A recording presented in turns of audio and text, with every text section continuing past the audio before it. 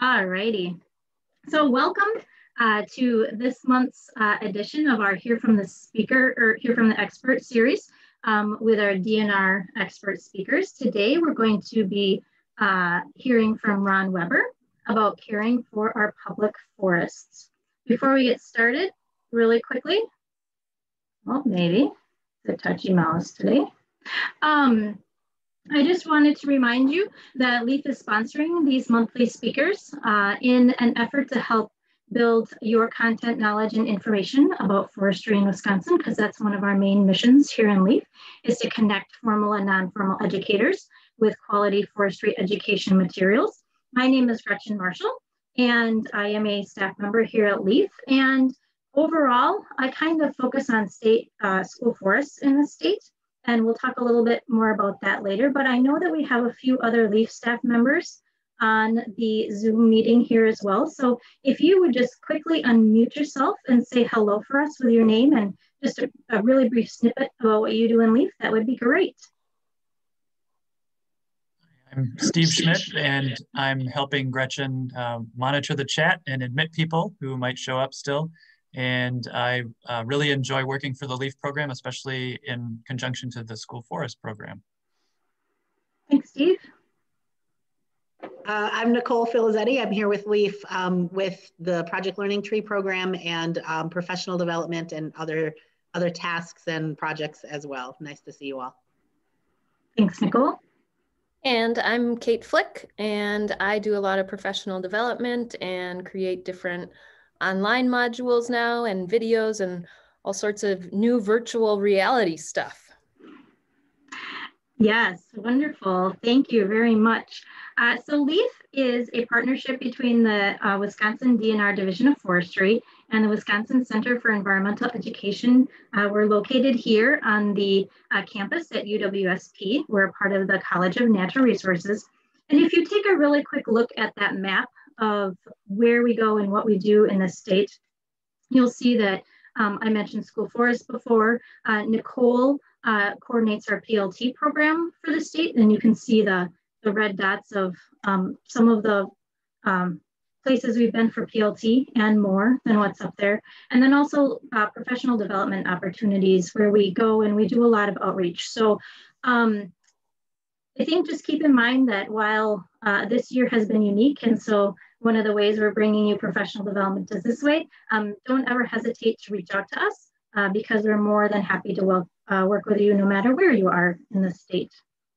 So how do we do that? What does LEAF offer? I just mentioned professional development. In normal times, we like to go to you through staff trainings at your school or workshops, and in these days, we've been trying to bring the workshops to you online or additional content knowledge to you online. We do have curriculum materials, if you're not familiar with the LEAF lessons that can be used in the classroom and outdoors. They're on our websites. They're free to download. We have hands-on forestry education kits that are available. So if you need tools to help you teach about forestry or forest tree measurement, forest health, forest products, feel free to take a look for those. And then, as we mentioned before, we provide support for outdoor classrooms through Project Learning Tree and to our school forests. And the website is listed there, and all of those things can be found, or more information about them can be found on our website. So feel free to go there and take a look for all of that and much more. And without further ado, I would like to transition into our speaker for today. So Ron Weber is a forest ranger, and he works for the Wisconsin DNR out of the Ladysmith Service Center. He is a former high school science teacher. He works with private landowners on county-owned forests in Rusk County with state-owned lands, primarily the Flambeau River State Forest, which I think we'll hear a bit about today, and occasionally on the Chequamegon-Nicolet National Forest through the Good Neighbor Authority. As a ranger, he also has wildfire control responsibilities and enforces burning regulations and timber theft complaints. And I'm going to let Ron tell us a little bit more about himself as well as we get started. And I'm going to let Ron share his screen now.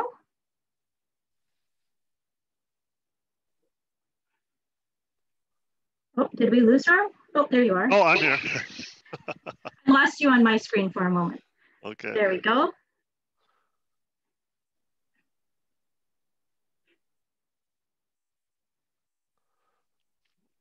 Okay, so yeah, hi everybody.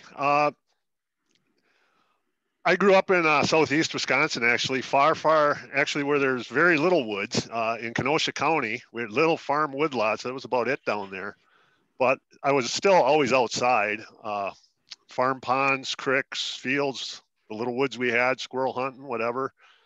And so it was no surprise when I graduated high school, I decided to go to Stevens Point and get a degree in natural resources. I wound up in the forestry program.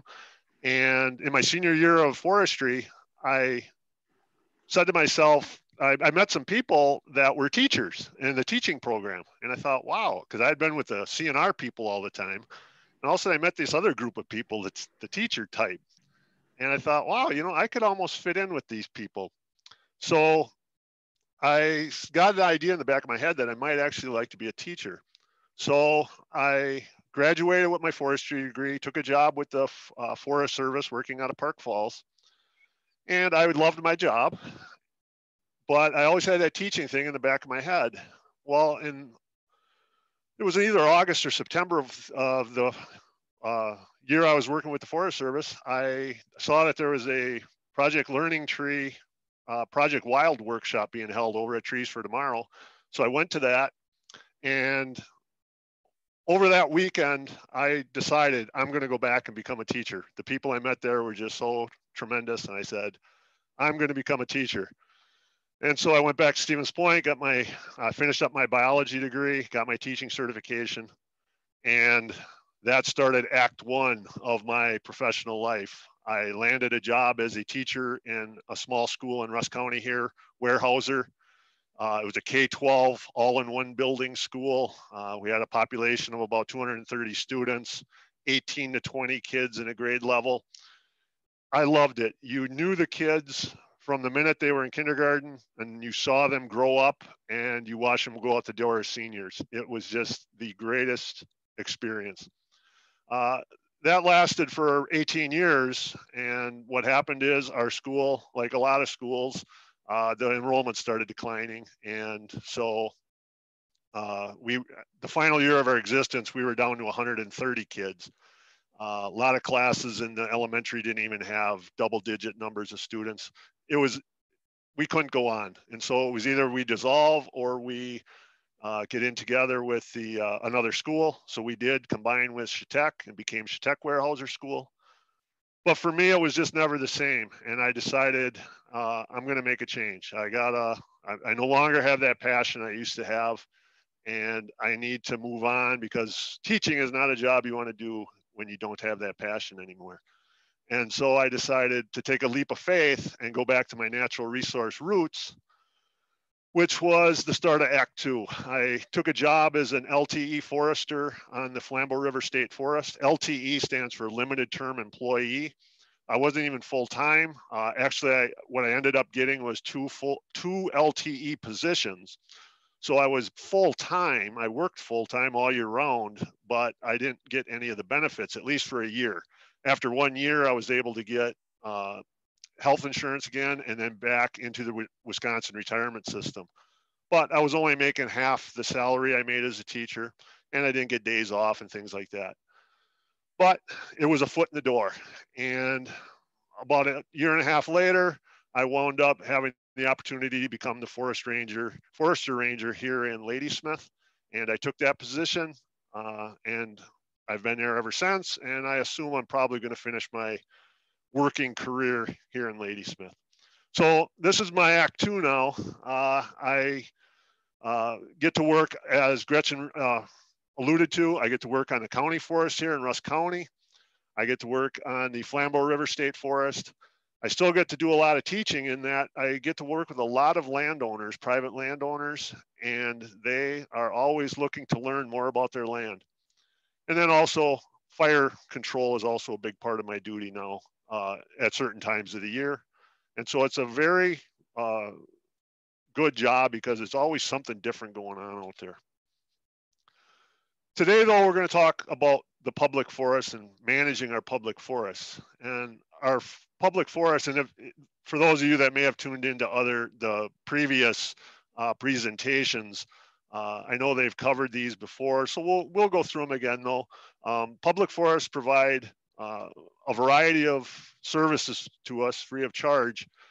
Recreation is a big one. For a lot of people, public lands are the only places they have to go to find recreation and recreation opportunities. Wildlife habitat, obviously our forests provide a lot of wildlife habitat for a wide host of species. Watershed protection, and as we'll see when we look at some of the state forests were designed, the Flambeau River State Forest is a good example for, almost explicitly or initially to protect that a unique water source or sources that were there. And then economic opportunities. Here in the north, in the northern third of the state, northern half of the state, our public forests provide economic opportunities. They're economic drivers. They're the foundations for many of our local communities. They're vital parts of the economy and the job markets up here, from stump all the way to finished product.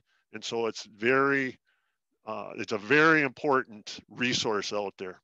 And there's a variety of other reasons our public forests are important. Those are the biggies. Our Wisconsin forest lands, we have just under 17 million acres of forested landscape in Wisconsin. Almost 70% of that is in private ownership. So 30% is in public ownership. The federal forests have about 1.5 million acres. The county forests have about 2.5 million acres, and the state forest is just over 1 million acres. All of these properties are public lands. They're open for public to use, and so they're there to meet the the ecological, social, cultural, economic demands, as we already talked about, and that's what our forests provide for us. So we'll start out with the county forest system. We have 30 county forests in Wisconsin, and they range from a very small acreage amount in Adams County, only 140 acres, to up in Douglas County, over 280,000 acres of Douglas County is in the county forest system. And the revenues from timber sales on county forests are really important to the economies of many northern counties. And again, from an employment standpoint, they're also extremely important. As DNR, we also help out the county forest. Each county has a certain number of hours that the DNR supplies to the county to help them out in managing their forest resources. Second type of public ownership land we have in Wisconsin are the federally owned forests. Now this is a map of the whole United States, and as most of you probably know, big chunks of the western United States, in fact, almost 50% of the 11 westernmost states, almost 50%, just under 50% is in public ownership. Alaska is 60% in public ownership. As you look in the eastern part of the country, obviously the map gets less and less crowded with federally owned lands. But if you look up here in Wisconsin, we've got a smattering between the Bureau of Indian Affairs and the national forests that we have here in Wisconsin. We have a fairly substantial amount of public land here that we get to deal with and we get to enjoy. So in Wisconsin, we have the Chequamegon-Nicolet National Forest. And again, it's about 1.5 million acres. And it's managed to provide for multiple use sustained yield.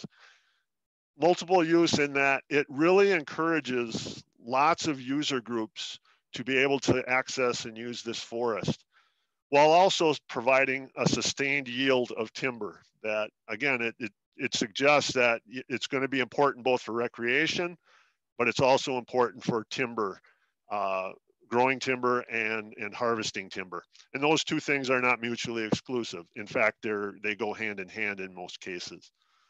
You know, just an example of the multiple use part, when I was working for the Forest Service for that year, while I was up there in Park Falls, they actually built a campsite over by the Smith Rapids campground. If anyone ever goes up there camping, they built a campground specifically for people that were horseback riders. There were hitching posts and different amenities that would cater to horseback riders. So again, and there were motorbike trails that were built, you know, specific user groups. Multiple use and sustained yield is the driving management scheme for our national forest. The national forests, you know, it got where, because of some budgetary constraints, you know, a lot has to do with the fires going on out west. A lot of the federal budget for the Forest Service was being gobbled up with the western fires. You know, staffing levels here in across the country, but here in Wisconsin, we were just having a hard time keeping up, doing all of having staff available to do all the work to keep up with managing the national forests. So the Farm Bill back in 2014 or 15 included something called the Good Neighbor Authority, which gave the states the ability to join in with the federal forest system and help them manage their resources. And that's called the Good Neighbor Authority. And we've been helping them out ever since 2016. And so we get opportunities. It's not a big part of my job. As needed, I can go out and help on with some special projects within the national forest. But other DNR foresters spend a good chunk of their time working within the federal forest system. So the last group of public lands that we have here in Wisconsin is the state forests. And so we've got, what I've got here is a map that shows all the state forests, parks, recreation areas around the state. And they're important for the same exact reasons as our other federal properties were. There's a map though of the county forest systems, and oops, I'm sorry, I got ahead of myself. My question is, does anyone notice a difference in these two maps? And I know given this format, it's going to be hard for anybody to answer. So, well, the difference is a lot of our state parks, recreation areas, and even a few of our state forests are really located in areas where there are no county forests and there's no federal forests. And so the important, you know, that's important because these places, these publicly owned properties provide recreation opportunities for a lot of people. You look at the number of people that live in the Madison, Milwaukee, Green Bay, you know, Fox Valley areas where there are no other public lands. These become very important. And that was really evident this spring and summer, and actually throughout the year with the COVID-19 and people having all this, you know, time home alone and wanting to get out and use those properties. Okay, so this is a map of the state forests. And we're going to primarily just talk about the activities that go on what are called our 6 northern state forests. We also have the Kettle Moraine State Forest down here in southeast Wisconsin, and Haven Woods right along the lake down near Milwaukee, Point Beach getting up towards Door County. But we're going to look at the 6 and talk about the function of these northern forests: Black River Falls State Forest, the Peshtigo State Forest, Northern Highland State Forest, the Flambeau River State Forest, which we'll talk most about, Brule River State Forest, and Governor Knowles State Forest.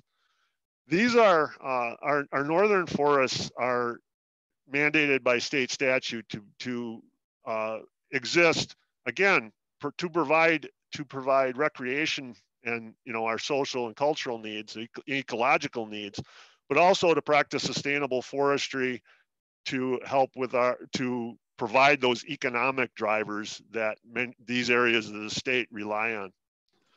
And again, recreation is important, and forest management, they go together. They can work together. When we do forest management, a lot of times that helps out the wild, not a lot of times, it always helps out the wildlife eventually, if not immediately. Hey, Ron, this is Gretchen. Yep. I'm going to ask a quick question, and you can let me know if now is a good time to answer, if you want to save it for later, because I'm not sure you might be covering this. But sure. Janice is wondering who is responsible for reforesting cut over public forest, the company that cut the trees, the county, or the DNR? Yep, I will be covering that later. Excellent. Good question, though. So, I'm going to go back here just for a second. So here's the Flambeau River State Forest, located right up here in the boundary of Sawyer, Rusk, and Price counties. And the Flambeau River State Forest was purchased in 1929, 3,112 acres. And then on November 29th, 1930, it was officially named the Flambeau River State Forest. So this is a good time to have this presentation because we are only less than a week out from the official 90th birthday for the Flambeau River State Forest. Those of you that are all the Leopold fans may have read the book Sand County Almanac, probably read the essay, The Flambeau, in there where he describes a trip down the river and how special it was. It was his favorite Wisconsin river, and he really championed it. Several local individuals in the Phillips area were also very important in pushing to get that initial 3,112 acres set aside. The Flambeau, obviously, in the logging era, had a long history of being a very, a lifeblood of the timber that was harvested and coming out of the North Woods, heading down to points south. So we have a Flambeau River State Forest in 1930, quite small at that time, but also what's going on at that time is the cutover's over, and lumber companies now have all this land that really isn't good to them anymore for anything. So they're looking to get rid of it. And so the state takes on a lot of this land. And as far as the Flambeau River State Forest goes, by 1946, the forest now has 65,000 acres. It's getting bigger, but like most forests tend to do, it's still going to keep growing. But in 1946, we're up to 65,000 acres. In the early 50s, they built the original Flambeau River State Forest headquarters right on the banks of the Flambeau River. It was very much like a little log cabin, and this served as the headquarters from the early 1950s all the way until 2014. When I first started working on the Flambeau Forest, this is where my office was. 9 to 10 full-time individuals worked out of here, plus limited term employees, which I was at the time. Incredibly tight, cramped, small quarters. You really learned the definition of the word efficiency. In fact, we were so efficient, our copy machine was in the bathroom, so you could get all kinds of work done in there because that's how efficient we had to be. Unfortunately, the basement oftentimes flooded because the groundwater was so close to we were so close to the water table. So storage of materials and files and things like that, it just got to be, it was too much. And so in 2014, a new headquarters was built, much more user-friendly, not just user-friendly for the staff, which it definitely is, a lot more space and ease of storing things and more securely, but also user-friendly for the public. There's a nice welcome area that visitors can come in and get information about the forest and their stay there. There's shower facilities. A lot of people use this forest. It's very remote. If you're going to be up there camping for the week, it might be nice to get a shower once in a while. They got shower facilities here that you can come and use. So it's a really, really nice facility, the new headquarters. And that again was finished in 2014. You really can't talk about the Flambeau River State Forest without talking about an event which occurred on the 4th of July, 1977. Excuse me. On that date, we had what was called the Minnesota-Wisconsin Derecho. That's a word we've heard a couple other times lately. Just this year, Iowa and some parts of southwestern Wisconsin were affected by a derecho event. Mostly what was blown over in Iowa was corn. The July 4th derecho that hit northern Wisconsin took down a lot of trees. It was a major natural occurrence. 850,000 acres of forest were impacted across northern Wisconsin. And as you look across the track here, the darker the shades of red, so these pinks are wind speeds of anywhere from 73 to 112 miles an hour. The reds are anywhere from 113 to 157 miles an hour. If you remember where the Flambeau River was located, State Forest was located, it's basically right in the bullseye of where this derecho hit. And just to give you an idea, this was 850,000 acres. Another derecho we had in the state of Wisconsin that impacted our forest just happened last year in 2019 in July. We actually had two different derecho events, one day apart, that really hit Oconto County, Langlade County really hard, and also Barron and Polk counties really hard in the western part of the state. That affected about 286,000 acres. And again, it impacted it. The areas that got hit were very severely impacted. That's the same thing that happened here, only on a much larger scale, 850,000 acres. And in Flambeau River State Forest area, we were like in the bullseye. It was a direct hit. In fact, this spot right here, right, that crosses the river, this biggest chunk of red, in 1973, there was a 391 acre block of old growth hemlock and hardwood forest in there, the largest in Wisconsin. It had just been designated as a national natural landmark in 1973. In 1977, it pretty much was obliterated. It was, for the most part, blown down. That part of the forest is coming back, but it's a shadow of what it was. The big old growth forest really is just a shadow of what it was. The real legacy of the blowdown of 1977, the derecho there, is the abundance of aspen forest type that then regenerated after the blowdown. And as that aspen regenerated in 1977, aspen's normally a species we look to manage on a 50-year rotation age. After 50 years of age, aspen starts to decline and it just becomes less and less viable. So we manage on a 50-year rotation. So if you do the math, 50 years from 1977 is 2027. We would have a tremendous amount of land to cut in 2027 if we just cut it all at once at age 50. We're not going to do that for obvious reasons. We don't want to cut.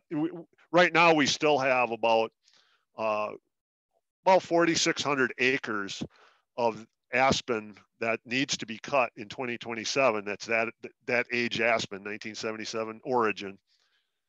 And we don't want to have to cut that all in 1 year. So what we're doing is we're trying to spread that cut out over the next 10 to 15 years. We've already started cutting some of it, and we're going to continue to. And some of it we'll even let go a little over age 50, just to kind of spread out that cut.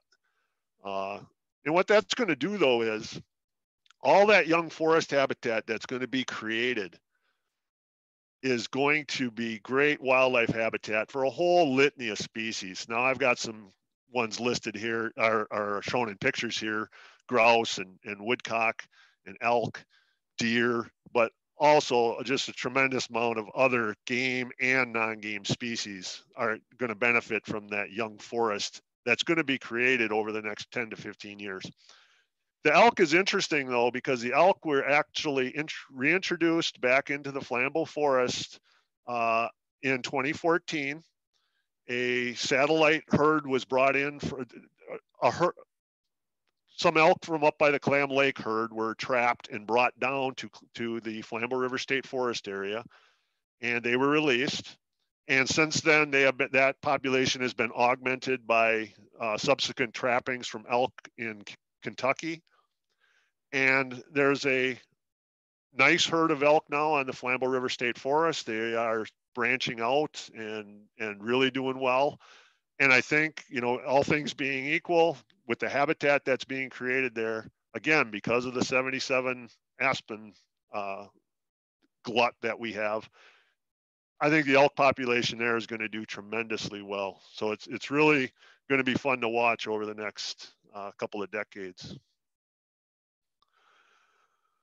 So now today, the Flambeau Forest has about 92,000 acres, and it keeps growing slowly now, but every once in a while, a private land holding comes available, and the state may possibly purchase it. And so it continues to grow. But the lure that brings people to the Flambeau is really the same as it has always been, even 90 years ago. And that lure is just solitude. Again, one of the neat things about the Flambeau State Forest that I like is on most areas of the Flambeau River State Forest, the cell phone doesn't do you any good. You do not get cell signal. You can get away from it all on the Flambeau River State Forest, and that's just a selling point. That's what people love to see about it. Okay, and this is just a smattering of some pictures from the Flambeau River State Forest. River camping, the campsite down here with the tent. Riverside campsites are real popular. They're only accessible by the river, so you have to canoe to them in order to use them. There's a lot of beautiful forests. The river is always the central theme or drawing card. There's fishing, canoeing, kayaking. There's lakes within the Flambeau River State Forest. Again, that elk population, that burgeoning elk population there. And again, a cornerstone to this also is always going to be active forest management. These things, again, really all go together. And there's no reason they can't coexist. One of the big reasons that we can really say with confidence that these kind of activities, both harvesting and recreation, can coexist is because for every state property, we have property-specific master plans that guide our management activities. These master plans are put together not just by, you know, foresters and the manager, the superintendent of the state forests or state properties. The public and all types of user groups and interested parties, anyone who really has an interest in the public is invited to come to these planning sessions and put in, you know, what they see as the important points of what they want to see in the management plan of this state forest. These master plans are redrawn up periodically. And so it's always it's a living document. It changes changes can be made to it. And so there's always a lot of input into what goes on in these forests. Not just, again, it's not a top-down thing. There's a lot of collaboration that goes into coming up with a master plan.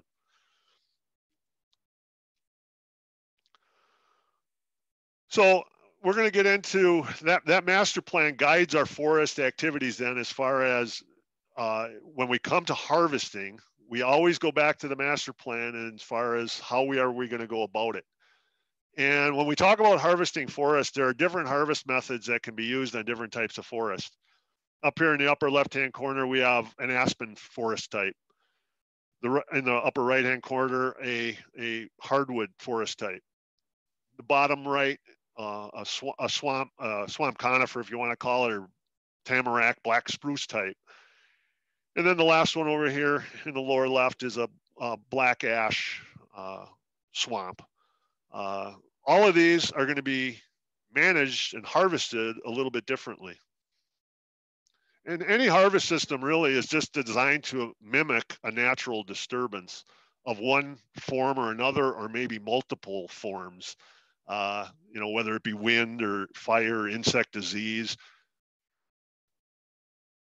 Whenever we manage our forests, one thing we always want to try to figure out moving forward is what forest type would probably grow best on this site. And a system was devised by a man named Kotar that basically said, hey, if we look at the forest plants in the lower levels of the forest, we can get a good idea of soil characteristics that we can then use to predict what type of forest type will best grow there. And so forest habitat typing has become a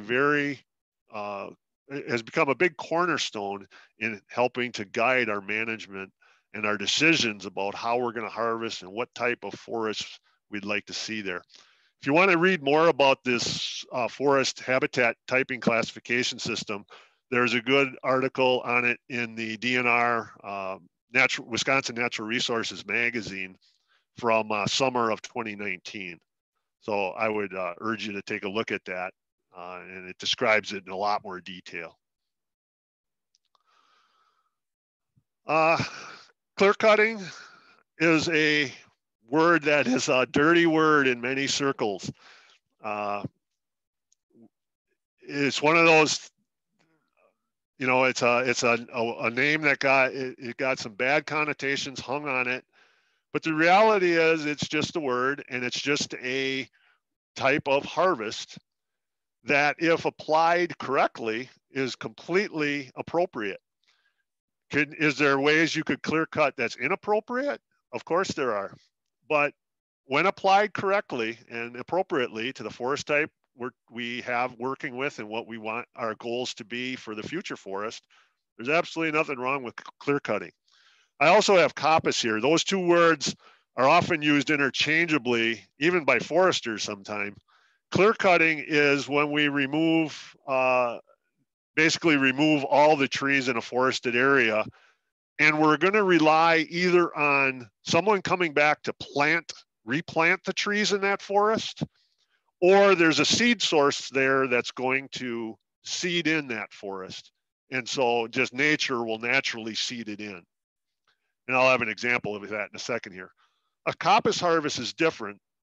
It looks the same. We're still cutting down all the trees, or most of the trees anyways. But in a coppice harvest, we're relying on, and we know that the forest type that we're cutting down here is going to send out vegetative suckering and shoots that are going to reforest that landscape. No cutting, no planting or seeding or anything like that will be required.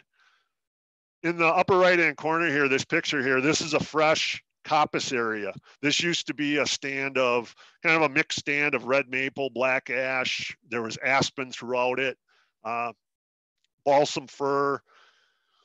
It's kind of a more wettish site.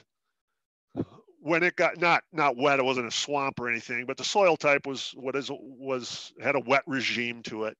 So this was when it was first initially cut. This picture here is that same area 1 year later. And 1 year later, we have aspen trees out here now that are already 3-4 feet tall, pretty much predominantly covering the whole area. It's not exactly the same picture for picture, but this is the same area. We've got a new forest completely growing just off the shoots, the vegetative suckering of those aspen trees that were located in here. All it takes is 3-4 good healthy aspen to regenerate a whole acre of aspen.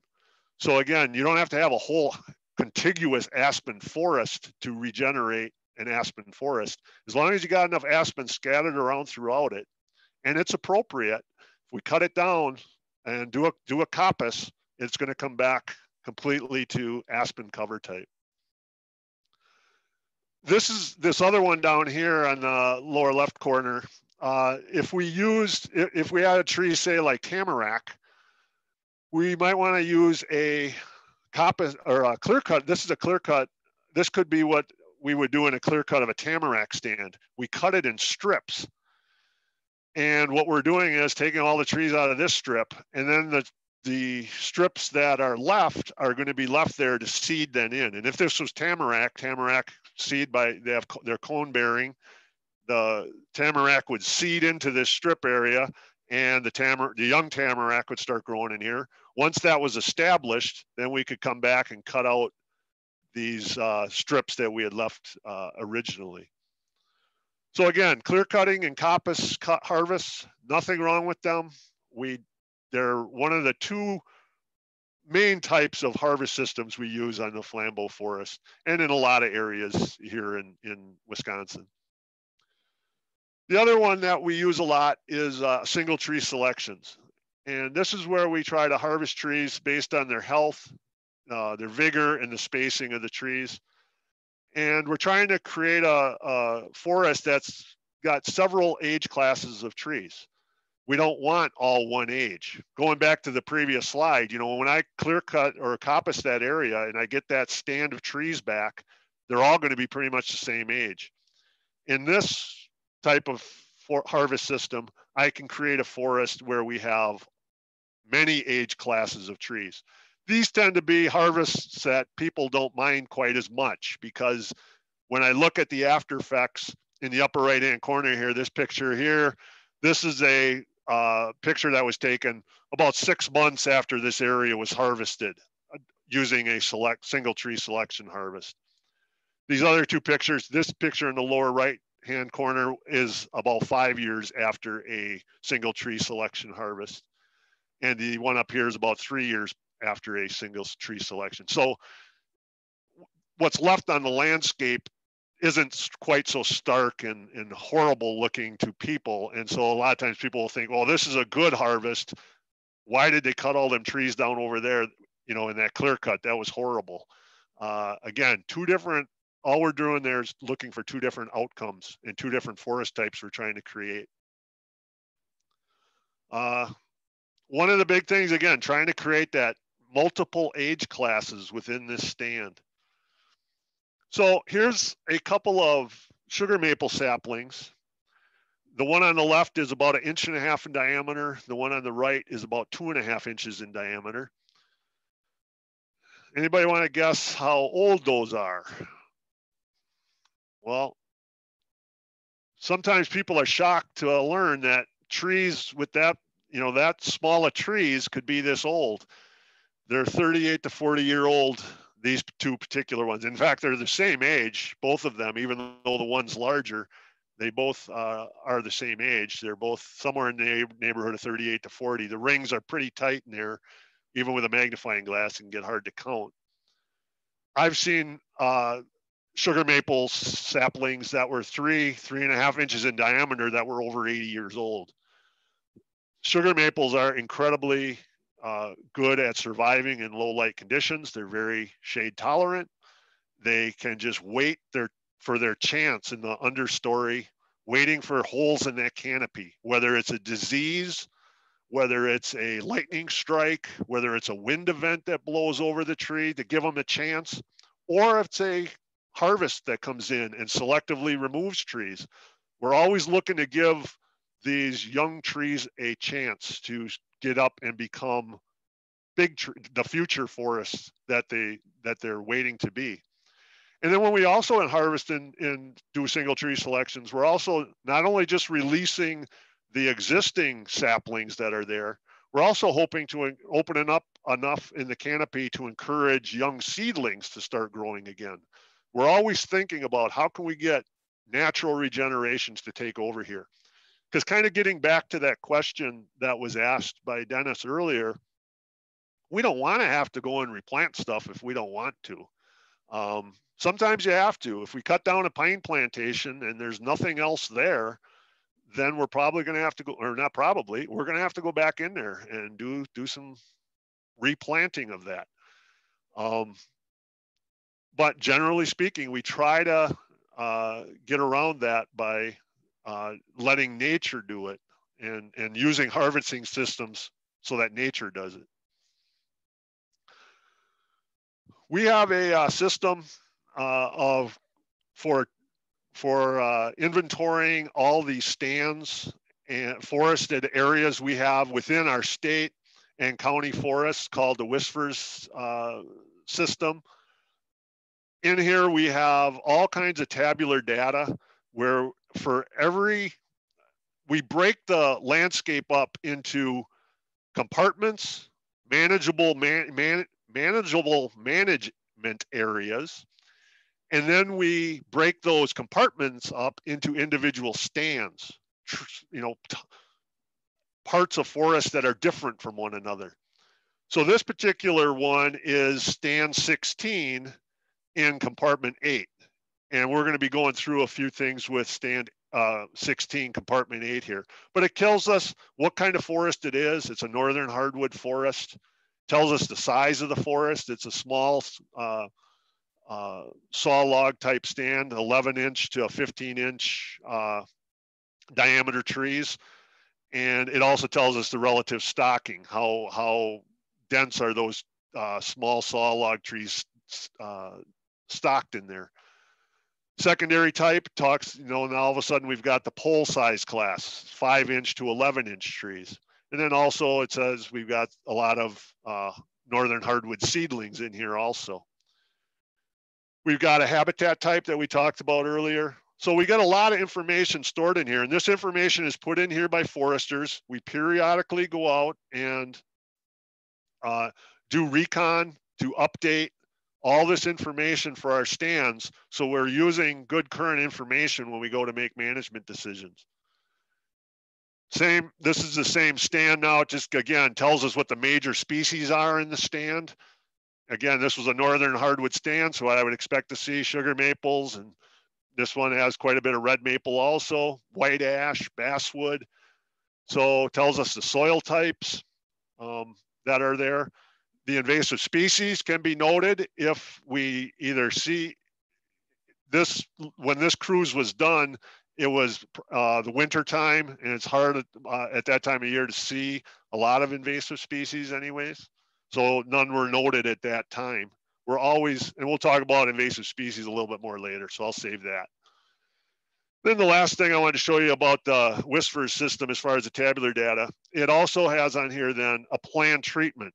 We have a plan what we're going to do with this stand. And this one just happens to be part of an active timber sale. So it was planned to be harvested in 2019. And so that's why it's part of an active sale. It's set up and sold already to be harvested. So this is also another part of the Whispers system. This air photo over here is the spatial component of our Whispers system. So this is the photo of the forest landscape. We've got a variety of different photos we can put up here. This one's a color infrared. We can have leaf off photos, leaf on photos, topographic map photos to show us topography. So here's, it's just showing, it's the color infrared, different forest types. These are the different stands. These little green lines are all different stands. The numbers are different stand numbers. So this is stand 16 here. This is the stand that I showed you all the data from in the tabular side. So stand 16 goes around here and it's got this skinny long part to it, and then it comes back up into here. Well, if we look over here, this is when we said this, again, this is part of an active sale. This is stand 16 on the timber sale map. And so this is now part of a sale. And what this is telling me is that this is a select harvest area. It's 59 acres, and it tells us that it's bounded by red paint. And we're getting there, we're gonna harvest all the orange marked trees because this area was single tree selection. Right adjacent to it is this stand, which is actually going to be a coppice cut.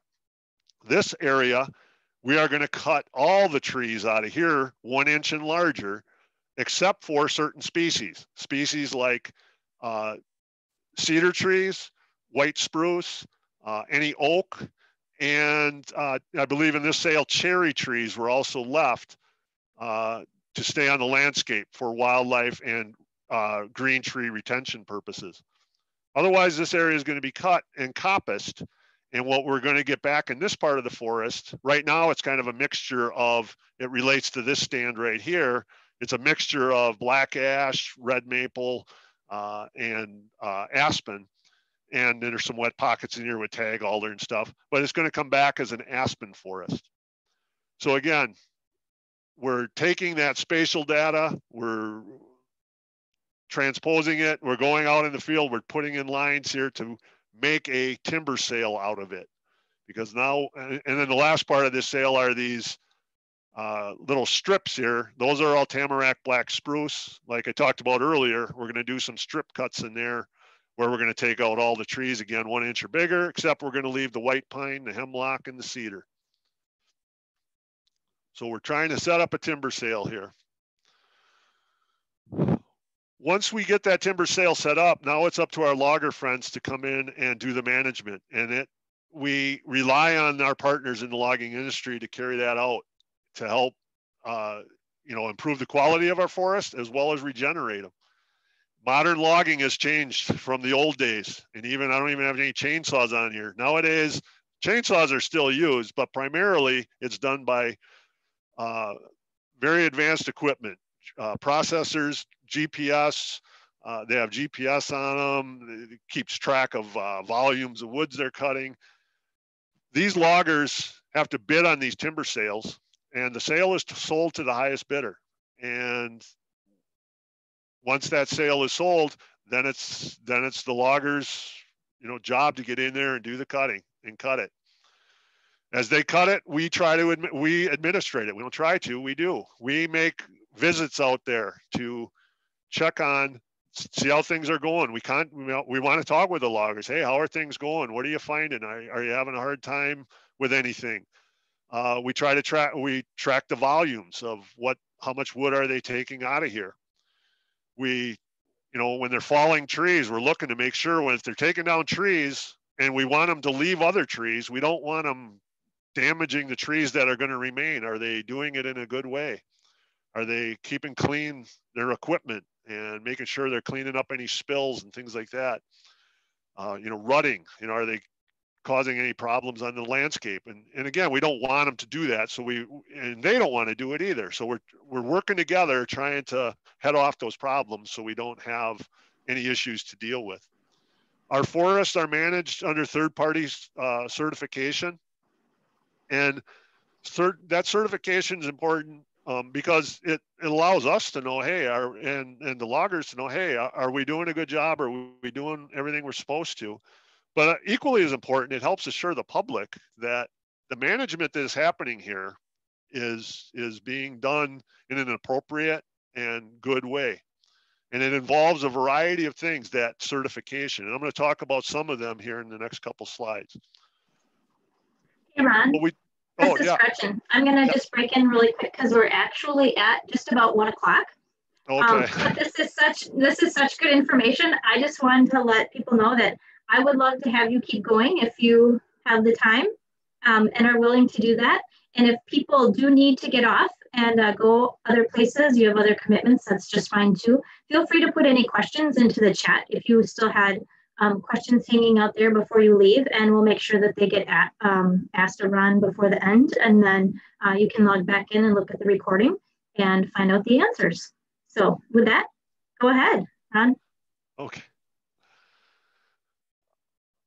We try to follow, again, I always keep saying try, is we don't try, we do. We have best management practice that we follow on public land activities. And that includes addressing things like invasive species. We have garlic mustard here. And in the southern, well, all over the state, garlic mustard is a problem. It's really a problem in some parts of the state more than others. Buckthorn. There's a whole litany of different invasive species out there that we want to make sure that we keep out of our forests as much as possible. Another important part of best management practice that we follow is and employ is, how do we get across streams? You know, if we got to cross a stream, we need to do it in the right way so that we don't cause any degradation to that waterway and that watershed. How do we work around rivers, streams, lakes, and wetlands? This is called a riparian management zone, or RMZ. We have guidelines that we have to follow as far as how we set up harvests and allow harvest activities to occur close to these types of water bodies. Endangered resources, endangered species, threatened endangered species. Here's a goshawk. We have to take into account these when we're setting up and administering timber sales. I had set up a timber sale. It actually was done. I had it all set up, ready to go. I had to go out there one more day just to finish cruising up some part of the sale to get the volume of what we thought was going to be cut. On that last day, I happened to find a goshawk and a goshawk nest. That required me to put in then a buffer around that nest. I had to take, it ended up being almost 30 plus acres had to come out of that sale because that goshawk was there. Because again, we have to follow these guidelines. It's not something that it's just recommended. We follow them. We have to. On private land, it's suggested and we encourage it, but on private land, they don't necessarily have to follow the best management practices. Wood turtle is another good example of an endangered resource out there that we often, here on the Flambeau, those are really the two that we often cross paths with the most within our timber sales. We're nearing the end here. All in a day's work. You know, the thing I love about my job is every day is different, and every day you get to see just the real cool parts of our Wisconsin landscape, from beautiful fall scenery to trees. You know, trees just amaze me the way that they can grow into the most tortured of forms and put up with the most, you know, the most unbelievable insults thrown at them by nature and just genetics and chance, and they keep growing. Wildlife that you see, I come across a couple up in the right-hand corner. It's actually a couple of deer fawns. You can see the one a little bit. Again, they're hidden in the brush there. I didn't want to get too close and disturb them too much. And then the porcupine down there. I found out how hard it is to get a good face shot of a porcupine. I wanted to get him looking at me. I went around him about two or three times trying to get a shot of his head looking at me, but he was very shy. He kept turning his tail to me because I'm sure he thought I was going to try and get him. I didn't want to stress him anymore, so I tried a couple times and I left him alone. Always something new though. It's a really cool job. So how do you get this kind of job or jobs related to public forest management? First of all, the breadth of jobs out there in public forest management is tremendous. You know, if you want to be a forester or a silviculturalist or a pathologist or an entomologist, you're going to need an advanced degree. You're going to need a 4-year degree, or for some specialty areas, even advanced beyond that, to become a forester. But there are a lot of other opportunities out there to get involved in public lands management where you can do that with less than a 4-year degree. Wildlife technicians, like down in the lower left-hand corner here, they do a lot of our heavy equipment work. They also do, though, do a lot of forestry work. So they get a lot of training, just like the foresters do in forestry. Customer service people are very important for our department and our forests, because they're kind of the front lines. They get a lot of the questions, they get a lot of the contacts, and they, again, they're public forests, and we deal with the public a lot. So some of these jobs are actually available. You wouldn't necessarily need a 4-year degree or even a 2-year degree. Again, like everything else, the more education and feathers you can put in your cap, the more, better chance you probably have of getting positions. But there are a lot of LTE, the limited term employee positions out there on our public properties that employ either college students or just people looking for part-time work that are looking to do things on the forest properties, maintaining the either state parks or state forests. Loggers are another good example of a job that's out there that, again, you wouldn't necessarily need any schooling to do it, but we need more and more loggers. Logging is sort of like the hunting. It's kind of an aging demographic, and we need to get more young loggers into logging. Then as far as any special skills, I would say I put down some here. Obviously, to me, if you're going to be any job, really, you should be a hard worker, and you should be a self-starter and have a good attitude and be on time, punctual. But for me, especially, you need to have a passion for your job and have that passion. And when you go to interview for a job, you should communicate that, hey, I would really have a passion to do this job. Written and oral communication skills are very important because, again, you're going to be dealing with a public very often. Again, because you're dealing with that public, soft skills are very, very important. You have to know how to deal with people sometimes when they're not at their best or having their best day. You got to have a tough skin. 2 ways to have a tough skin. You're going to be out in the woods a lot with ticks and mosquitoes, hot, cold, freezing. It's not an easy job a lot of the time. It can be a very uncomfortable job. You also have to have a tough skin, again, getting back to that public element that, hey, if people say stuff that, that against the DNR or against why you're cutting this or that, you have to be able to let that stuff roll off your back and take it, just take it with a grain of salt. Always listening and being respectful, but you just have to have a tough skin. And then be a lifelong learner. That's always important in any part of any walk of life. And technology is, we've learned that. Most of you, your kids probably could teach you stuff about computers and phones and stuff. Okay, we are almost there. Any additional comments or questions or information that you need, please feel free to contact me. I love to talk forestry, so please let me hear from you. And then just the last thing, the future of our public forests in Wisconsin is very bright.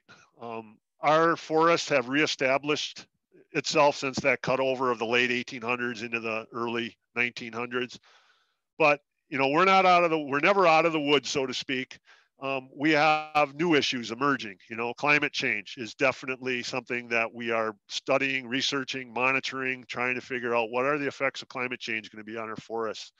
Budgets, always going to be an issue. Invasives, they're going to be with us now. Emerging diseases and pests. You know, emerald ash borer, good example. It's, you know, those of you in the southern 2/3 of the state, you see what's happened with emerald ash borer and how devastating that can be. So our public forests are important, and for a lot of reasons in Wisconsin, social, cultural, ecological, and economic, and they will continue to be well into the future. Thanks a lot. Any questions? Thanks, Ron. I'm going to have you stop screen sharing if you can for a moment. I'm going to put my screen back up. Okay.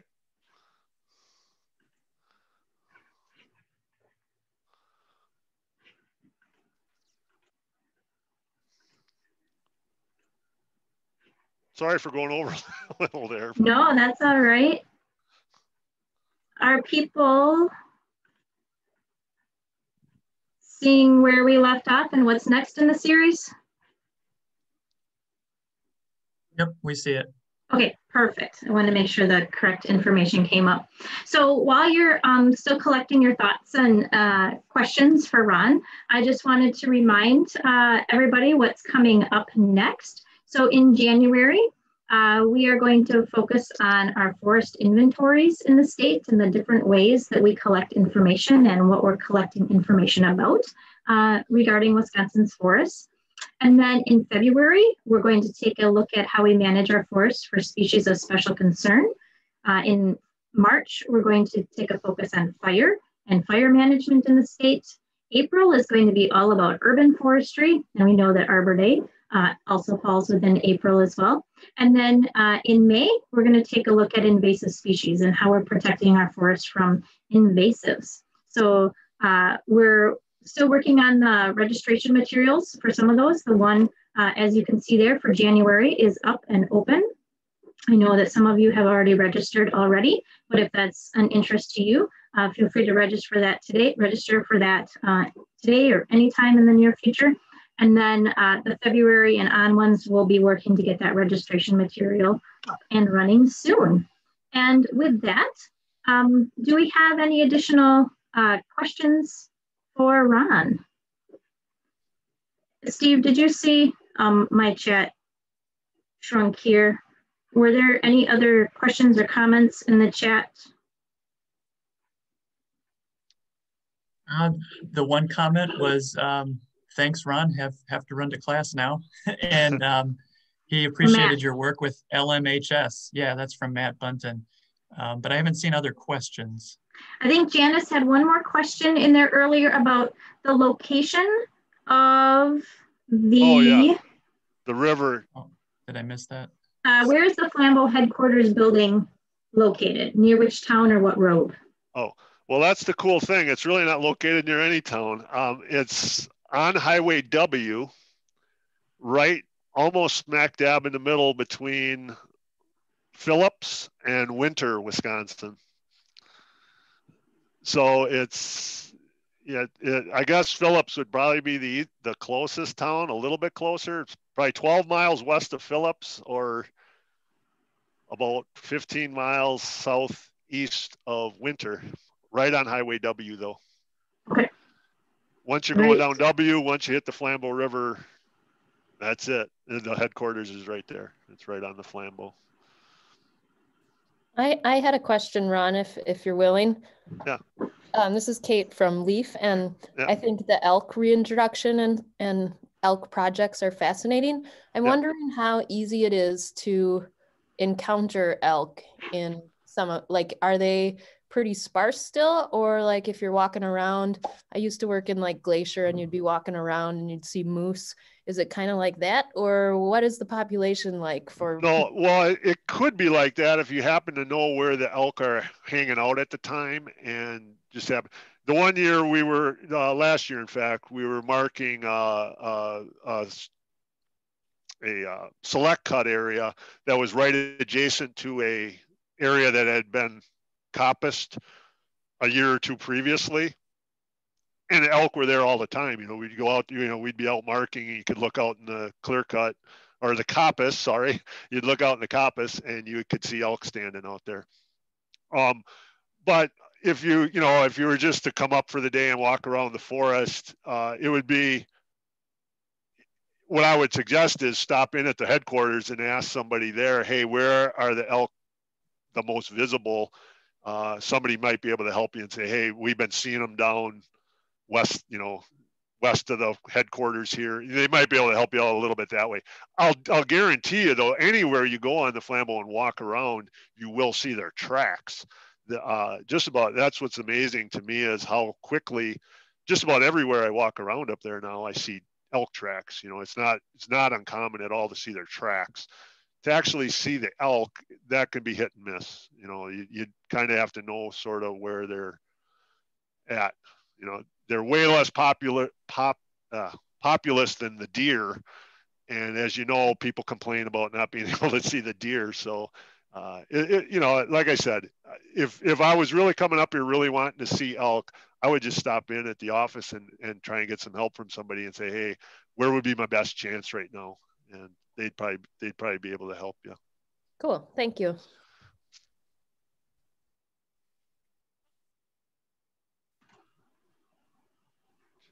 Any other questions?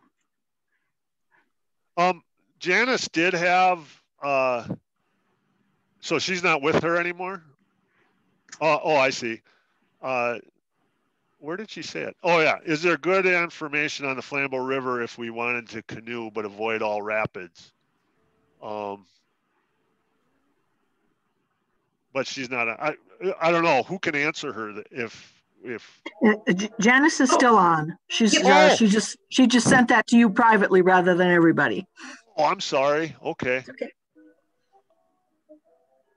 Is there a website that talks about the river and all the places to let in and out and where the rapids are and aren't? Oh, okay. Yeah, I'm sorry, Janice. Yeah, there is actually. I don't have it right at my finger. If you just Googled Flambeau River canoe, routes or trips, it'll come up, and there's actually, and if you went to the DNR website and went under the parks tab, so go to the DNR website, www.dnr.wi.gov. And then if you go to the parks tab, you can find the Flambeau River State Forest. And then on there, I believe they have a thing on there that talks about the river routes, and it gives an estimated time of how long it takes to get from, if you take this section, how long it would take. And then it describes what are the, are there any dangers or anything like that. Generally speaking, the lower you go down the river from north to south, they're just run into more and more of the rapids. If you put in on the northern side of the forest, like off of Highway 70, there's a landing up there called Dick's Docks. That section there, that first stretch south of there, is fairly flat water. And there's one little rapids area, I think, but nowhere near as scary as some of the ones further down. All right, thanks very much. And I just wanted to say my family loved you at Weyerhaeuser, so thanks for that. Oh, I was wondering if you... Yeah, there can't be very many Zmraziks in the world. Yeah. Exactly.